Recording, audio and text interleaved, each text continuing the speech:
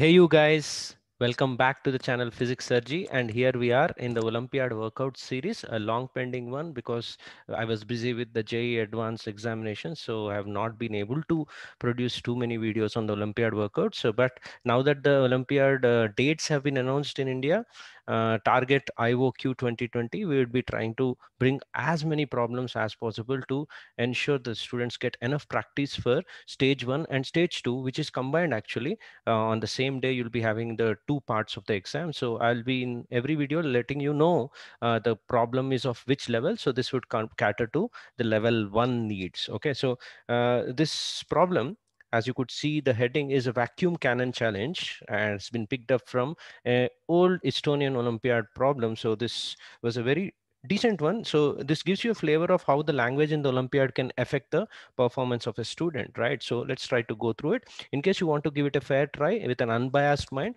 try to pause the video here, read the text on your own, look at the diagram at the bottom, try solving it for 5 to 10 minutes, and then come back for the explanation of the solution. So here we go with the formal wording. Pictured below is so-called vacuum cannon. To load it, a ball meant for ammunition is put into the left end of the vacuum cannon. Next, both ends of the tube are covered with an easily rupturing airproof membrane, for example, a foil, and then the air is pumped out of the tube. The vacuum cannon is now ready for firing.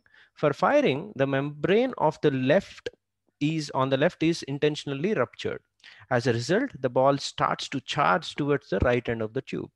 If the tube is long enough, the ruptured membrane on the right end is the ball ruptures the right end of the membrane and is fired out of the tube. Let us say that the diameter of the ball is equal to the inner diameter of the tube, where D is given as 4 centimeters, and the ball's mass is a small 24-gram pellet. Okay, and before firing the ball, it is positioned at a distance L equal to 150 centimeters from the right end of the tube. What is the speed of the ball directly before rupturing the membrane on the right? Air pressure, atmospheric, is equal to 10 power 5 pascals and do not account for any friction in this problem.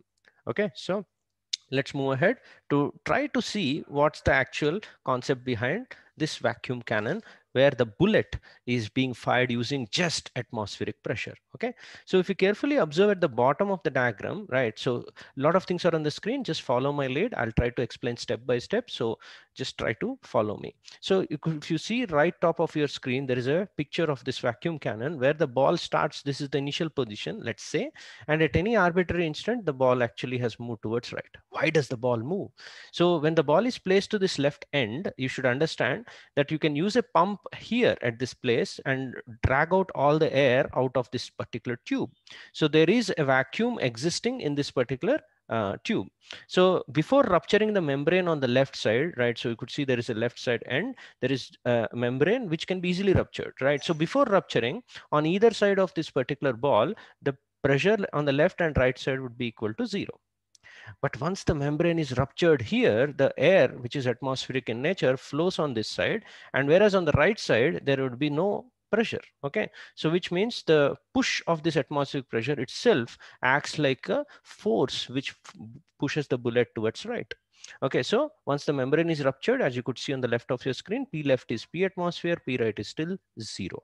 So this creates the delta P and a force which is independent of X, right? So even the ball has moved or the bullet has moved here, this all entire of it is filled with atmospheric pressure of air, and therefore the force is constant.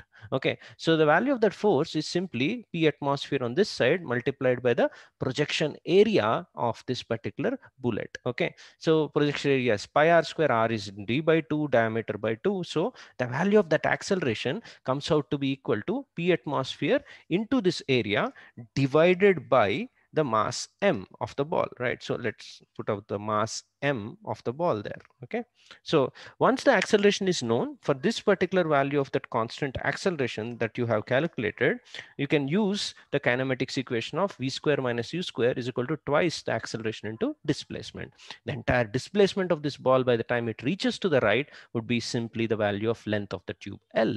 So by putting a long length, you can accelerate this ball for a greater period of time. That's why you see these kind of cannons which have a longer length are more powerful in nature. nature. Okay, right? So once you arrange, the value of V comes out to be all of these parameters are given in the question in numericals, and if you substitute, you end up getting a very high and a decent value of 130 meter per second. Just understand that you're not using any ignition here. It's just a pure atmospheric push that ensures that the bullet travels with such high and deadly velocities. Okay, I hope you like the presentation of the problem and the language, especially of the author, whoever has constructed this particular problem. So you need to try to practice this kind of a language, which is essential for your and acing through the entire Indian Olympiad examination, or IOQ as it is called right now. Okay, so in case you have liked this video, you can also check out the other playlists if you are a student of physics and appearing for JEE Advanced and Physics Olympiads. The entire playlists that are there in the link description below cater to your needs. Also, I made out the topic wise playlists also. Let's suppose you had a particular following for rotational mechanics. There is a separate topic of rotational mechanics, subtopics of it, in which all the videos of this channel, 120 or more, have been divided into. Okay, so please do play them in a loop. And in case you are new to this channel, please do subscribe to my channel after watching 2 or 3 videos. I'm pretty sure content's quality would be of utmost satisfaction to you.